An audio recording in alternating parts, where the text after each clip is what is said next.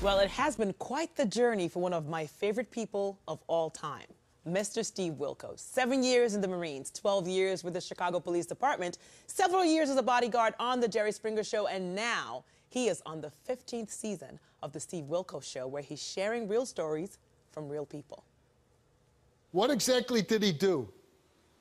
He opened the bathroom door, and all the smoke came in, and I'm like, where's all this smoke coming from? And when I went out, I said, oh no, we got to get out of here. You believe that if he didn't open that door and that smoke didn't come in, if he didn't do it then, by the time you would have realized, it might have been too late for you. Exactly. You know what's going to happen after and that is just one story of survival with a happy ending. There's a lot more happening this season, and here with all the deets is Mr. Steve Wilkos.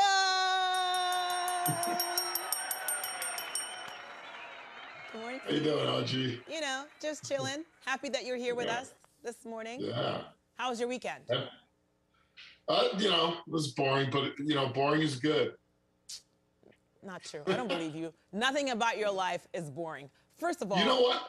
Truth, I want to say, you know, before the pandemic, me and my wife would go to dinner on the weekends. We'd go to our club. We'd dress up. And now we're lazy, and we got became homebodies because of the pandemic that we really don't go out anywhere.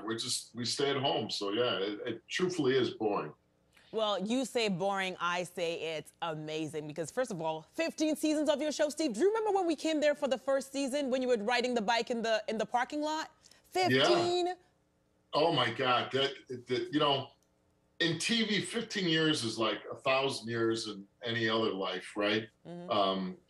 You know, most people don't get to 15 years. But, yeah, time when you look back, like when, you know, we started the show in Chicago, and, you know, now we've been out in Stamford, Connecticut for the past 12 years.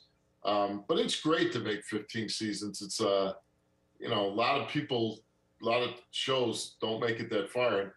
And, you know, I say all the time in the past that most people didn't give me a chance. Back then it was 13 weeks. You had to make it past 13 weeks to get picked up for a second season. People were laughing, saying I wasn't going to make it 13 weeks. So to be sitting here talking to you in my 15th season, it's, you know, I feel great about it. Oh, we do too. And we also love the fact that you have this new series called Steve Survivor. So tell us more about it and the stories you're going to be sharing with us. Well, you know, it's kind of just like an offshoot. It evolves from before we went into the true crime stories, and then now we're doing Steve Survivors, we're calling them. And it's just people that have survived really horrific conditions or situations. You know, you showed the clip with the dog saving the people's lives and getting out from a fire.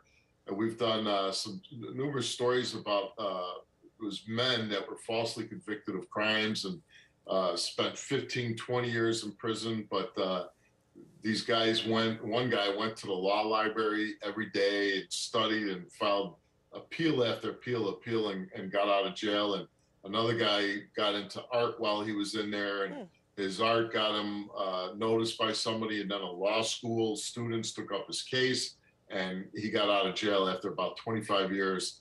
You know, because me, I think, like, if that happened to me and I was convicted of a crime that I was innocent of, probably crawl into a ball and die, you know. But these guys really did everything they could. And, you know, you think if, you know, being in prison for 15, 20 years, you know, a lot of motivation would go out of you. But these guys, they fought through it. So I think some of these stories that we're covering with Steve Survivors are just incredible, and the perseverance and determination to be free.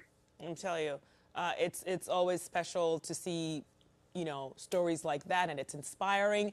And I feel like I'm in heaven because I said you're one of my favorite people of all time, and then I hear that my other favorite person of all time surprised you, Judge Jerry, and then you two are also going to be guest hosting the Wendy Williams Show. Yeah, we're going to be doing the live show on Thursday, and then we're taping Friday's show also on Thursday. But, you know, somebody said it to me, and I didn't even realize it. Me and Jerry haven't shared a stage in 16 years. Wow. So, and when somebody said that to me, it just hit me because it just felt like I've worked with Jerry my whole life, but we haven't shared a stage together probably since 2006, so it's about 15 years. But we, you know, every day I would come to work and I'd work with Jerry on the Jerry Springer Show, and we haven't been together that long. But so I'm super excited, and I love Wendy Williams, and you know, wishing her the best while she recovers. And I think it's going to be a lot of fun because, as you know, my show can be very serious at times, and dealing with you know, some people that aren't the easiest. But you know, Wendy's a totally different show, and I think me and Jerry are going to have a lot of fun with it. Oh, well, we're going to have fun watching it. You know, we'll be there, as always, because we love the two of you. Steve, always great to see you. Say hi to Mrs. Wilkos for me. Everyone at home, you can check out new episodes of the Steve Wilkos Show weekdays at noon right here on Pix 11. You also owe me golfing outing. Don't forget. We're going golfing. So let's do it. Okay, I did not forget. Sure. Don't think I forgot. All right. See you, Steve. Dan and Hazel. Thanks, Sergi. All right, cool.